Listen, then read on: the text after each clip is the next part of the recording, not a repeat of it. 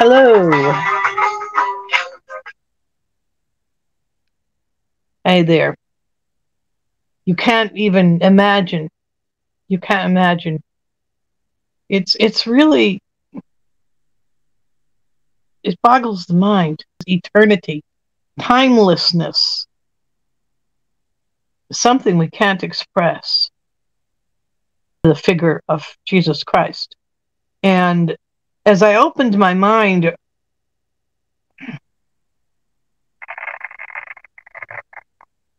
there is a strange noise out there. A very deep understanding of ayahuasca and eternity/infinity. Face the reality of life. No, ayahuasca. I don't want to go there. In the New Age, this is real. You want to find God, you go down to South America, you spend some money as a tourist, you take a drug trip, and you don't see God, but you see elves and fairies and whatnot, whatever. Basically, it's a hallucination that talks to you. Listen, you suck and they know it. Now, when I was in college, I tried a couple LSD trips. It didn't really impress me very much, but it was just beautiful music. And I did have one interesting experience that is very private. I did have a vision of a Hindu figure that I never fully understood. I do attribute it to the effects of LSD on the brain, but it didn't talk to me. These entities, DMT, the chemical that works on the brain. Listen, didn't you get this right? To breathe the smoke of the acacia wood, you can have a mild ayahuasca type of trip. Moses, yeah.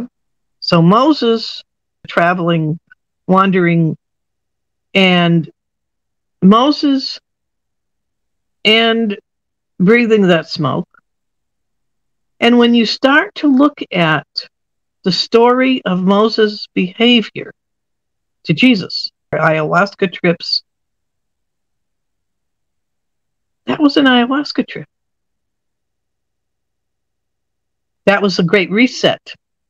But Moses was, I think, another 2,000 years before Jesus. A cult built on a drug trip. That's what it is. That's what Genesis is. It's a cult built on a drug trip. So I've decided to embrace that discovery, find a way to Jesus through DMT. The sense of eternity. Can you tell me what day it is? They're talking now. They're make you okay.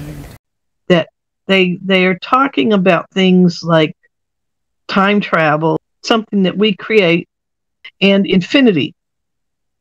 I mean the absolute. Listen. No. If you're stuck, yeah, I know. I'm scaring people. Listen. Scaring myself a little bit. We're going to have to face reality. The reality of our physical world. This is changing. Get through it. We'll come back and do some more to survive. It's hard, though.